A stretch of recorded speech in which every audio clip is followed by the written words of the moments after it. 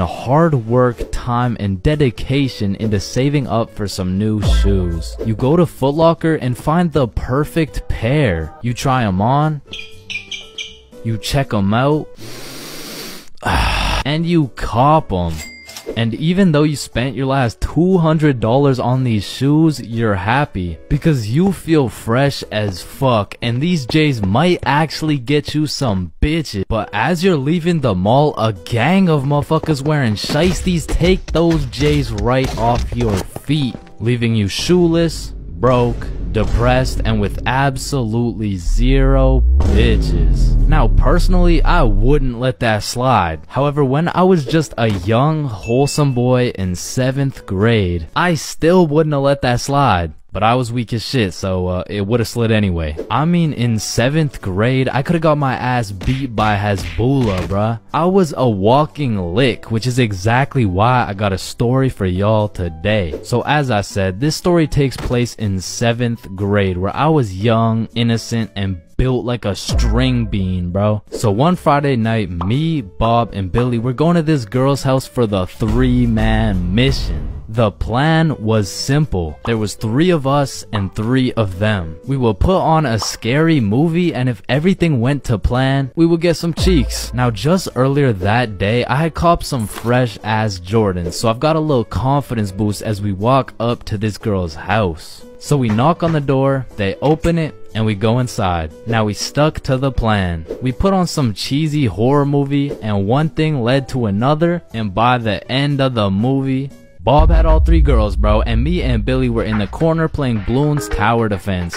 Don't ask me how this shit happened, I don't want to talk about it. So after hours of me and Billy straight fumbling, we all decided to go home. And although I was a little disappointed in my performance tonight, I put on my brand new uncreased Jordans and I remembered, damn, even Curry airballs sometimes. Now the bus route back to Bob's crib took 2 buses. So we hop on the first bus, it takes us to the next stop, and as we're getting off, we see the second bus we need drive right by us.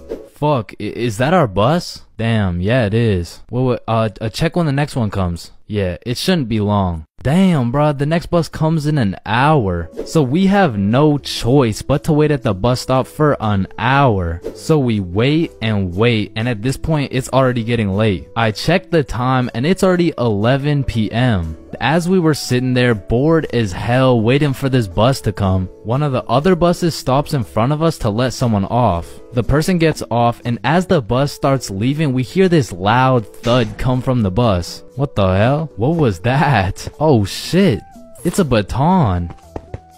And as we're analyzing this baton that seems to have fallen out of the sky, some motherfucker wearing a shiesty walks up to Billy like, "Give me that shit," and straight snatched the baton out of Billy's hands. And Billy froze up. Bro was scared shitless, straight bamboozled. And the way the bus stop was set up was there was a main road, the bus stop, and behind the bus stop was a small hill with bushes on top. And when I say this shit looked like something out of a movie, I mean this dude wearing a shiesty walks back up to the top of the hill, and a group of 5 other dudes walk out from behind the bush, and they're shiestied up too, bro. They had to have been in at least grade 12, and to a 7th grader, that is scary as fuck. And I was no genius, but as that group of shiesties came out of the bushes looking like a GTA 5 cutscene, I came to the consensus that they were up to no good. Yo, those Jordans are looking my size. And this was the moment I realized I was about to get my shit robbed.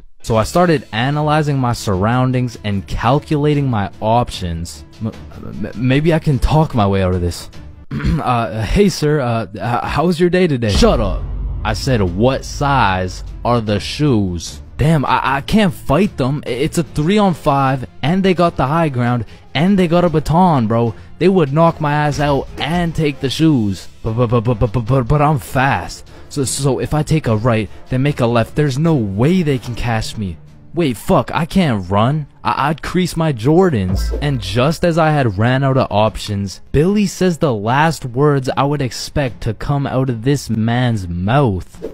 Wait, Ethan? Yo, who the fuck? Oh shit, Billy. Oh, I didn't know it was you, bro. Man, Ethan, you had me scared for a second. Damn, my bad, pimp, my bad, my bad. No, you're good, you're good. How's your mom doing? Oh, yeah, she's doing good. Yeah, it's great to see you, man. You too, bro. See you around. Alright, peace out. Yo, don't worry. I seen a kid over there with some new forces we could snatch. Oh, yes, sir. I bet. Man, he's a good dude. Nah, bro. He just tried to rob me. Who the fuck was that? Oh, that's my longtime homie Ethan. Why do you know him? Oh, yeah. We went to the same preschool. Same preschool? That dude looks 20, bruh. Oh, yeah, no, he is. He just got held back a few times. Held back in preschool? How the fuck do you get held back in preschool? Oh, he used to beat up the other kids and then take their toys. Oh shit. Makes sense. So we bust back to Bob's crib, and as we're walking to Bob's front door, I stepped in mud.